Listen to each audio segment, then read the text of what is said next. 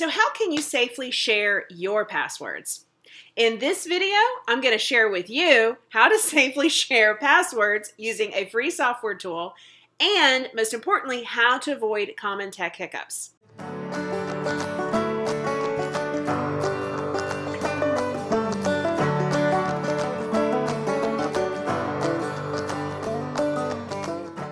Welcome to my channel. My name is Rhonda Melody, and I'm a systems strategist. My goal is to protect your most valuable asset, your time.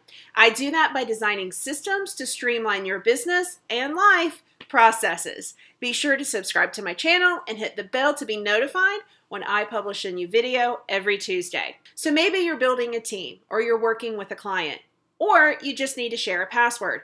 How do you do it? And how do you avoid the tech hiccups? I'm going to recommend that you use Lastpass, which is a password manager that stores encrypted passwords online. Let's hop on over to the dashboard, and I'm going to walk you through step by step how to set up the dashboard, how to safely share your passwords, and avoid the common tech headaches. So we're in the Lastpass dashboard. Now, two things. Number one, if you are sharing a password with your team, then you will have a Lastpass account. If your client is going to be sharing passwords with you, then it is your client who is going to want to create the Lastpass account, and then they will share those passwords with you. So in order to create an account, you're going to go to lastpass.com. You'll fill out all the information. It is free, so then you click sign up. It's free. All right, so now we have created the account, whether it is you sharing maybe with your team, or now it is your client who has created an account for themselves and they are sharing passwords with you. How do you get that information? All you need to do is you scroll down here to the lower right hand corner, you'll see this big red button with a plus sign in the middle. As soon as I hover over, I have a menu. I can add a new folder, so you can organize this information by, let's say, for example, team, or maybe you want to put all your Google products. So you organize it however you want. You can share just a specific item, and I will show you how to do that, and we can add a secure note.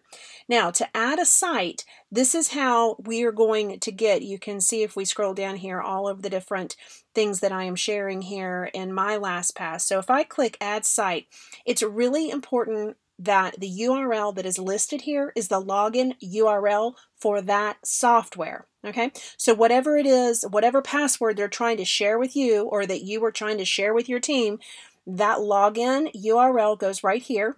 I recommend that you put the name of the software. If you have organized things by folders, that information would be here, and it would be in a drop down. Then you want to add the username to log in to the software, and then you can add the password, and then all you would need to do is to click save. Okay, so it's obviously coming up an error because I didn't put anything in.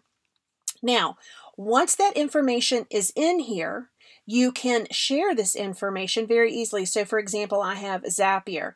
Now, the reason why you wanted to put the URL, the login URL, is when I click launch, then it's going to immediately launch and log me in.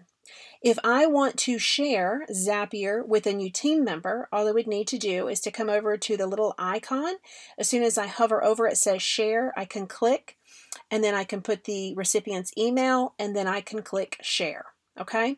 If I need to edit, I can click on the little wrench, and I can edit the information there. Or if I want to get rid of this, say this is a program I'm no longer using, then I can simply click the little trash can. Now, if I wanted to very quickly, if I've got all my information in here about my various accounts and I just wanted to share that item, all I'd have to do is to click on the little people icon. I would enter their email in. Now, you don't want to click allow recipient to view password, because then they would be able to see your password. So you would just enter in the email address, and then you could go through the various accounts that you have that you would want to share. And then all you have to do is click share. They are going to get an email, and all they need to do is to open the email, accept the share, and then they are going to be able to access your password. So now I'm going to give you 2 tech tips when it comes to Lastpass. I have seen in many groups where people will have issues accessing passwords through Lastpass. My recommendation is that you install the LastPass Google Chrome extension here, as you'll see that I have, and you are less likely to have an issue with being able to access passwords.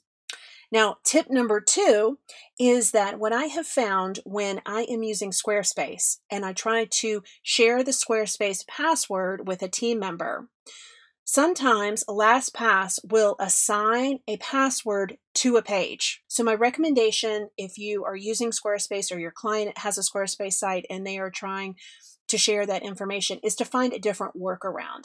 Otherwise, you could find yourself where people are trying to access a page and then it is now password protected. So just really quickly, LastPass is a great option to share passwords. You can share passwords with your team, or a client can share passwords with you. Now you have a step-by-step tutorial to help you set up LastPass for yourself or help your new client.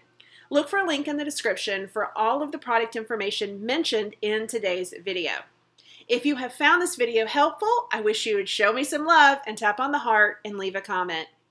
If you want to join a community of women just like you, I have a private Facebook group, Strategy by Design, where I share free workshops and guest experts to help you build a profitable and irresistible online presence.